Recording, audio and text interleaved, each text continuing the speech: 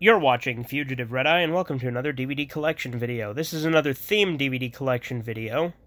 And there will be a lot of overlap here with my Go Nagai collection, because a lot of this stuff is Go Nagai, but as you can see by the title, we're talking about my Discotek media collection. So we're starting off with Violence Jack. We're going to move on by number of discs, and that's how we're going to differentiate between them.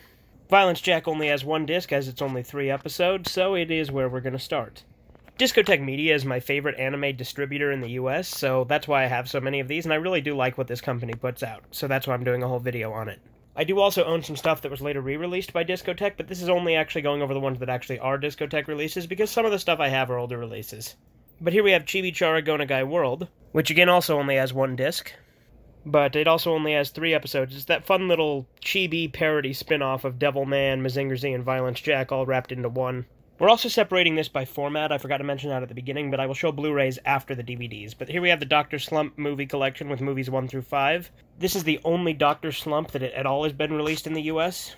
There's Disc 1, and there's Disc 2. These movies are highly worth watching, though, especially if you're a fan of Akira Toriyama and his other stuff like Dragon Ball, etc. Because if you don't know, Dr. Slump is in the same universe as Dragon Ball.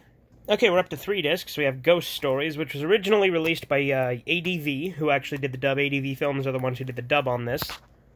And this does, as a matter of fact, include the ADV dub, which is good, because if it didn't, it would probably be boring, because from what I've heard, it actually really sucks to watch this one in the original Japanese. Because if you don't know, Ghost Stories dub was a parody dub that basically took everything and made it a lot less serious and more comedic than it originally was, because it was originally a horror series, but they turned it into a comedy. As you can see, the discs are pretty much the same. Also, I want to mention Eastern Star and Discotek are the same thing. Some things will have one or the other, but most of them have both logos.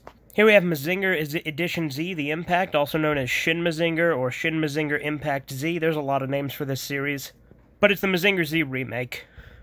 And as you can see, it has 4 discs. Here we have the original 1972 Devilman anime. This is my introduction to Devilman itself. Violence Jack, of course, introduced me to Devilman as a franchise, but this is my introduction to actual Devilman. This is one of the only ones of the box sets I have that has a slipcase. There's Disc 1, there's Discs 3, Disc 2, Disc 4, and Disc 5. Here we have Mazinger Z Volume 1, which contains the first half of Mazinger Z, meaning the first 46 episodes. There's the back of the case. And the art on all these discs are the same, but it is a 6-disc set.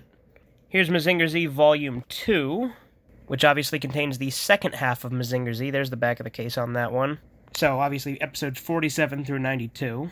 And once again, it is a 6-disc set with all the discs having the same artwork.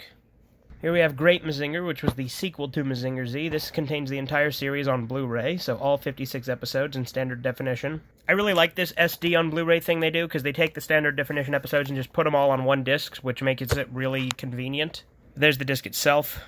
Alright, here we have the Devilman OVA series, or the first 2 OVAs, rather. They don't have the third one, which is unfortunate, but that has never had a US release to my knowledge. There's the back of the case on that. And there's the disc. This is, of course, a re-release. I do also have the original release that was released by Manga Entertainment back in the 90s. And this set also includes the audio drama. And look what's out of order. I actually forgot to pick this one up because it fell on the floor. So here we have Cutie Honey, the original 1973 series. So much for being organized. I could edit them to be in order, but I don't think I care enough to do that.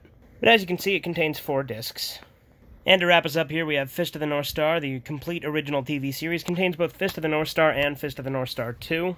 So it's all 152 episodes of the series. I also want to mention that this does come with a slipcase, but I lost it. And it's more of that SD on Blu-ray stuff, so it's like all of the series on 3 Blu-ray discs. Yeah, so that does it for my Discotek collection. Like I said, Discotek's my favorite distributor of anime in the US, because they go back and do a lot of old-school stuff, so that's really cool. Not to mention they have a good chunk of the Go Nagai stuff over here. But anyway, this has been Fugitive Red-Eye. Have a great day.